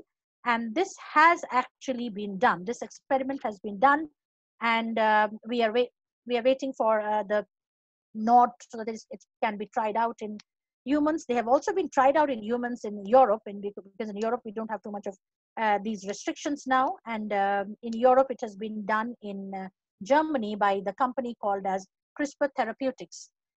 So this company has done this experiment, and it has been successful in the patient. But of course, it is not a very efficient tool, because what is to be done is that every time it has to be taken, it's an ex vivo technique. Every time the cell has to be taken out, and you have to replace the beta compartment with a fetal hemoglobin compartment. So the fetal hemoglobin alpha compartment has to be introduced over here in place of the beta compartment. So that amount of gene editing work has to be always done ex vivo. So every time you do that, it is possible to do with blood cells, because after you have done this change, blood cells can be, by intravenous injections, you can introduce these altered blood cells into the human being. But this cannot be a standardized protocol, because for any editing tool, we have to understand that the editing component has become easier now, but the delivery component, the challenges still remain. So how the delivery is going to happen is still a little bit of a controversy for us. So it's not a very effective tool as of, it's a good tool, but we do not know whether it's going to be very, very effective. So if these changes are made in the germline, we can see in the germline, we've already discussed this. Here the germline changes have happened, and this are moving on to the next generation. So here it raises a lot of questions. Somebody has done it in secrecy. There was no proper informed consent by the parents. The parents did not know what changes they are going to bring about.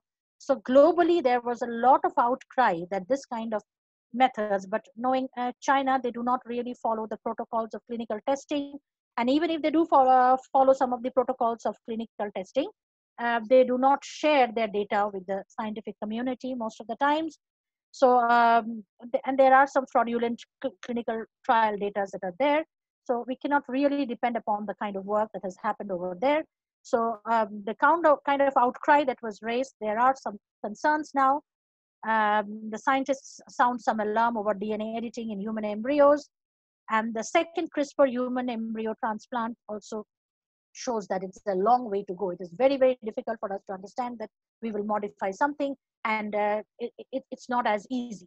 So we cannot just do it outside and transplant that back into the cell, because there are other things that we have to take into consideration. If it's a viral mediated delivery that we do, sometimes residual viral genomes can give rise to viral infections as well in the cell. So those kind of things have to be seen. But embryo editing in the UK has seen some green light, so we are in a position to see the beta thalassemia cure to some extent in the, but it is not very successful everywhere. Only a few patients this has been done. So it has to go through a lot of clinical research guidelines, and these guidelines over here mostly in individual countries will have their own guidelines. So a nation is left free to decide how it would want to do, because a global guideline cannot be possible. Every country is doing things on their own. And so there are some requirements to be done. It has to go through ethical committees. Every organization which does this kind of work must have an ethical team present in their labs, which finally understand what kind of implication it is going to have on the society. So you are going to have in your ethical committee not just scientists. You should have people from the religious communities. You should have people coming from layman, that means somebody who has no link with science, who are just representing the society. So those people should have a say in telling whether this has to be done on animal models, whether these have to be taken up to human models or trials. It has to go through many. So when we say that the clinical trial of, let's say, COVID vaccine is in the pipeline, and nothing can really come so fast. It's not a quick fix method for us to get a vaccine so fast, because if we get a vaccine that fast, that will be the efficacy of the vaccine. It actually has to go through number of rounds. This is a CRISPR mushroom. It has escaped the US regulation, because in this what has happened is that this particular gene, the PPO gene, the polyphenyl oxidase gene, has been edited. This gene is responsible for producing that brown coloration of mushroom on long retention. If this can be removed, then the shelf life of mushroom can be increased. This has been allowed by the US the US government, only because this is not a new gene which has got introduced. It is, we are playing only with the existing gene. So this has been allowed in US, and this is the first CRISPR edited organism to be approved by the United States to improve the shelf life of mushroom. And these are some of the interesting, unusual applications of CRISPR that we see. In pet breeding, we can see in Dalmatians, which often carry the genetic mutations that make them prone to suffer from bladder stones. This kind of a mutation can be done in the Dalmatians. So the pet lovers should be very, very happy, because their pets are going to survive much longer. It has also been done to produce allergy-free food. For example, wheat. There are people who show gluten allergy, especially people who have problems who have colic pains, usually because of gluten allergy. So the gluten component can be edited in wheat to give rise to gluten-free wheat. You can look at, there are 4 egg whites, proteins present in the egg white, and then the work is going on to recognize that this immune system could cause reduction in the allergic reactions. So some of these proteins of egg white, which are the most prominent proteins which cause allergy, we can work on and individually knock out each of them and see which one can actually remove the allergic reactions by individuals. Decaf coffee can be created, because the caffeine in coffee is said to be mutagenic, and especially when patients are pregnant, not say patients, when mothers cannot drink coffee in the pregnancy period because if it has some teratogenic effect. So such decaf coffee can be created by knocking out the caffeine gene from coffee. So somebody who likes the flavor of coffee can still drink coffee without the caffeine component in it. We can have greener fuels produced from algae by increasing the component of fats in them.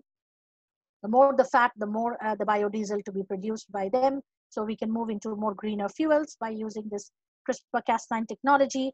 We can also eradicate pests, like some work has been done in UK on malaria. And in malaria, it has been seen that when this new gene is introduced into the mosquito, and there are the male and the female mosquito, when they mate, because of the presence of this new gene, it stops the females from laying eggs. The eggs cannot be laid in the by these female Anopheles mosquito, and that's how you cannot do something with the mosquito. The mosquitoes are surviving, but at least you can make sure that the amount of egg production is reduced. And this has been successfully seen in the caged mosquitoes, but we don't know whether the population will be wiped out by doing something like this. So these are some of the unusual applications that we see of CRISPR-Cas9, and of course in India also there are a lot of work going on in IGIB in Delhi. There's work going on, the similar kind of work that is seen in beta thalassemia by the UK group. That kind of work has been done on sickle cell anemia, where the hemoglobin is abnormal over there, and we are trying to knock it off to bring in the normal form of hemoglobin for the survival of individuals. So I think it was a long talk, and this is where we end, and this is where our journey of CRISPR-Cas9 and understanding CRISPR ends over here. And this tool allows scientists to edit DNA in a much quicker way, cheaper way, and more accurate way. So it's an exciting development that's opening up new possibilities for scientists across the globe, working in a number of different fields. But looking beyond the lab is still very early days, because we need to see the delivery mechanism. Ideas on how the technology might be adapted to treat diseases is something that we have to see. And more importantly, we have to also measure the risks associated with it, because in case it binds somewhere else and there are slips, then the repercussion will be huge. And that is where it has to be a very measured step that molecular biologists need to take. Thank you all for patiently listening to this talk. Thank you very much, ma'am, for taking us to the deep full insights and emphasizing on genomic editing tool. Ma'am, participants has few questions. Would you like to answer it, ma'am? Sure, please, we can go ahead. Yeah, the first question is, how can CRISPR be delivered to cells? For delivery of CRISPR to cells, if you want CRISPR to be delivered to cells, I've taken you through one of those presentation slides where you saw that it can be introduced into the vector, and that vector can gain entry into the cell by transfection means. So you have one vector in which you have the CRISPR-Cas9, and you have another vector in which you want the gene which you want to transfer. So that gene can come together. So if you are doing a co-transfection, it is possible. We've shown in the slide how the transfection can happen, but there are all the same techniques that are possible for any kind of gene delivery. It could be conjugation, it could be transduction, it could be transfection, it could be microinjection, it could be electroporation. The different methods that you have of gene delivery, all those methods can be followed for allowing this kind of delivery to happen.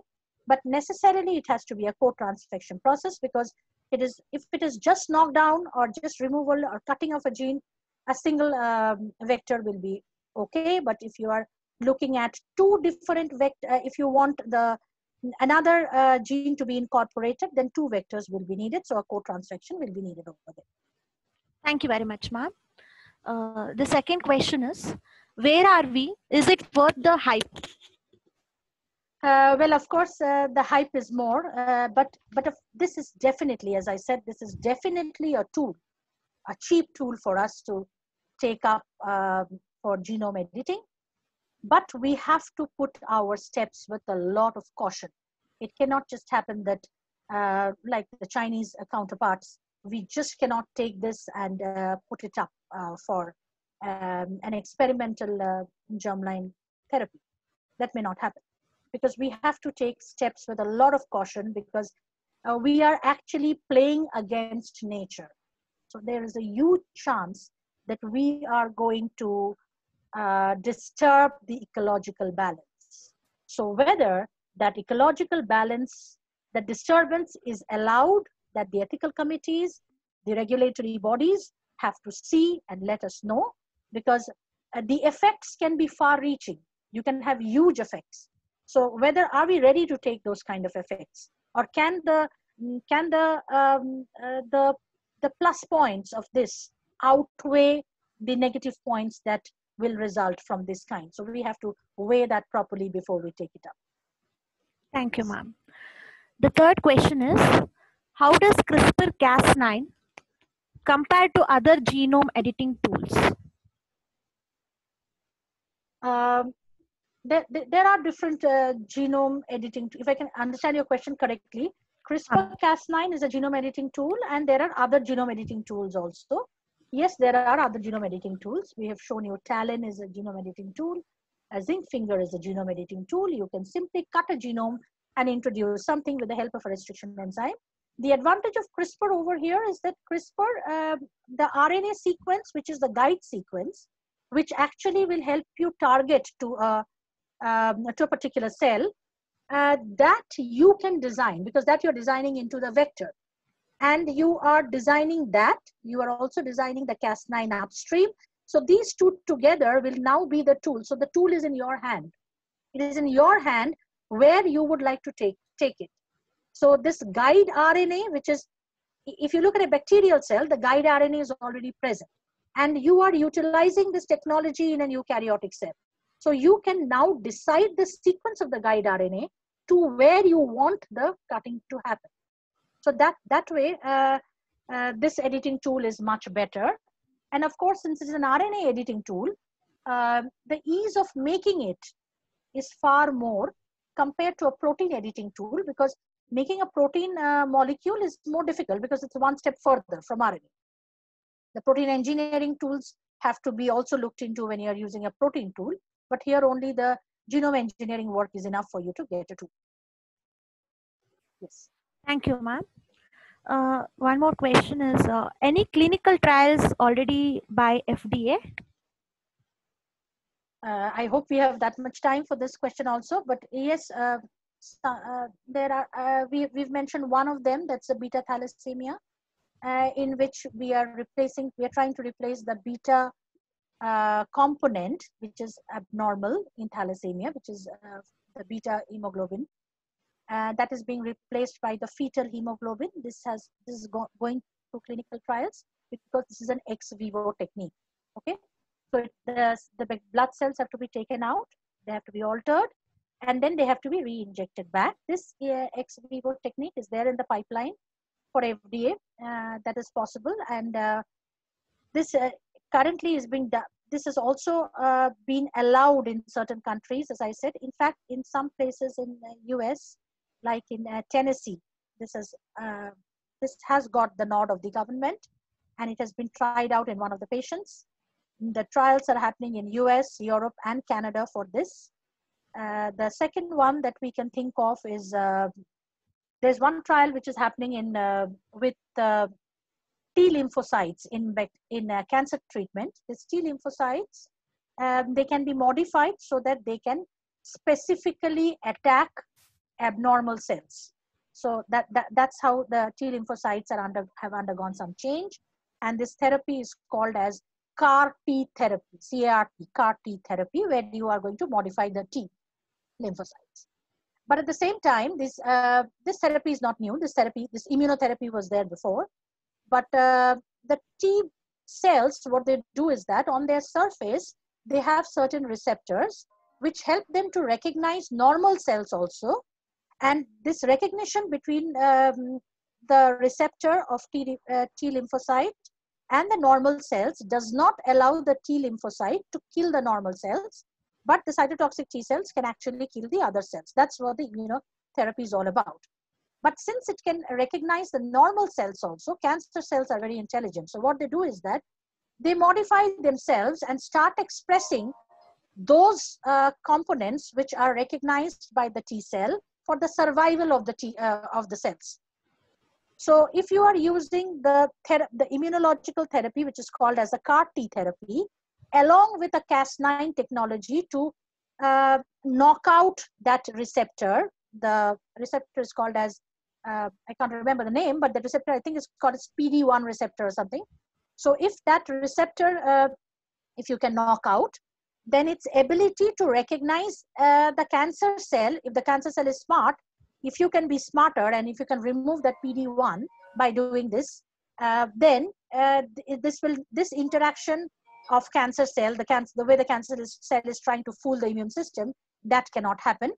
And this is undergoing some trials, is also in the pipeline for trial by FDA. One of them, which has been approved by FDA, this is for a disease which is called as the blindness disease, which happens in youngsters.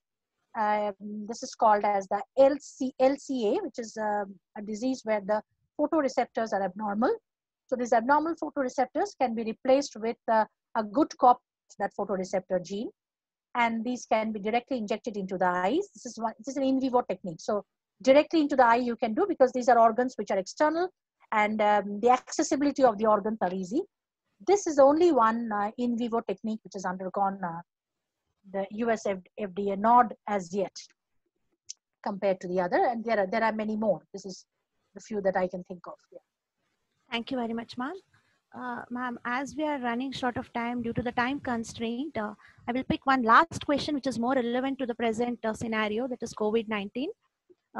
Can I take up that, ma'am? Yeah, I don't know whether I have the expertise to handle COVID-19, because it's something Yes. really new, and but I think everybody would want to know why we are not using this in COVID-19. Yes, ma'am. The question, yes, ma'am, the same thing. Maybe Can it be? I don't have an answer, but I think what probably would be the most suitable thing for us to see is that here we need a recognition to happen. For Cas9 CRISPR to work, there is a requirement for a guiding RNA. And the guiding RNA for us is about 22, 25, approximately 30 nucleotides. So first of all, of course, there have been before coronavirus infections, and we should be having spacers in bacterial cells. But if you look at the coronavirus genome, which is a big genome, to find out where exactly our guide RNA of the Caspr system, the CRISPR system should go and bind, that will take some time. No? For us, we need that much of time to find out where exactly we can hit, because the purpose is that the viral load has to come down to some extent, and or the viral proteins have to be blocked. These two areas we'll have to look at. So maybe we can look into that genome, but looking at the genome size, which is about, here it is about 30 kb kind of a size. So it will take some time for us to figure out that where exactly we will be able to target.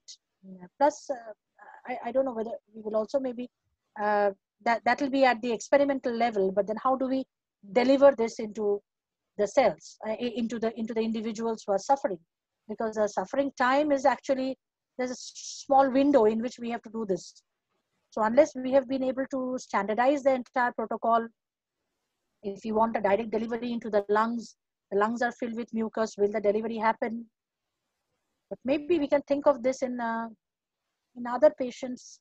I mean, as a prophylactic measure, we can think of this, because if this can be given to not patients, but others who are prone to this kind of who are exposed to this, if CRISPR-Cas9 could be used, something. Maybe it can happen, but I'll probably not have the expertise to answer beyond what I can think of in case of COVID-19. Yes. Thank you very much, madam, for the detailed information and giving us the very detailed information about genome editing tool. Thank you very much, ma'am. I request all the participants to note down the email IDs that is projected on the screen. Due to the shortage of time, we are not able to pick all the questions. You can mail all these queries to the shared mail IDs, so that we'll mail you the answers for it.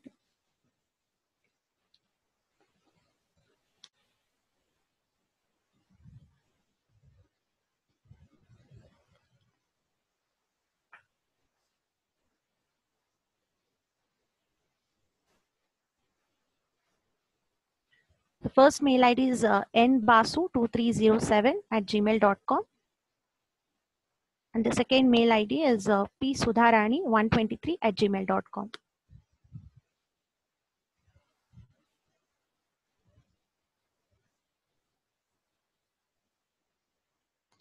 Kindly mail all your queries to the following mail IDs.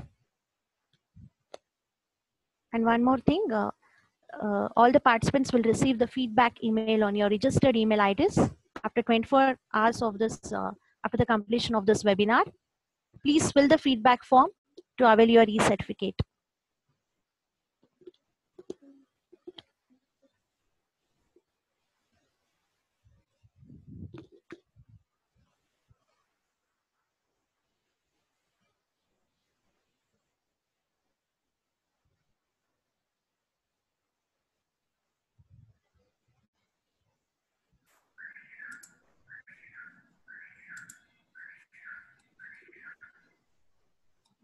Now, we have come to an end of this webinar. Firstly, I thank Almighty for making today's webinar happen. It's my privilege to propose hearty vote of thanks to our guest speaker, Dr. Neelanjana Basu Madam, for accepting our invitation and for sparing time from her busiest schedule to grace the occasion. Today, we had an opportunity to hear your expertise knowledge on genome editing tool, and it will surely enlighten our minds in our future endeavors.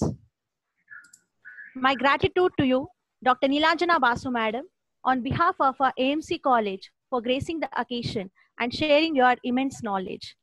Thank you very much, Madam. I thank Mr. Rahul Kaluri Sir, Executive Vice President, AMC City Group of Institutions, and all the members of the management for their great support in organizing this webinar. I thank our respected principal, Dr. Prakash Duvri Sir, and our beloved HOD, Dr. P. Sudharani Madam, for being the catalyst that stimulated us to do our best in the webinar and standing as a pillar of strength for their constant overwhelming support and guidance to make this webinar possible. Our sincere, thank you very much, sir. Our sincere thanks to all the participants and professors for your patience hearing, spending your valuable time for a beneficial cause, and making this webinar possible. Thank you, everyone.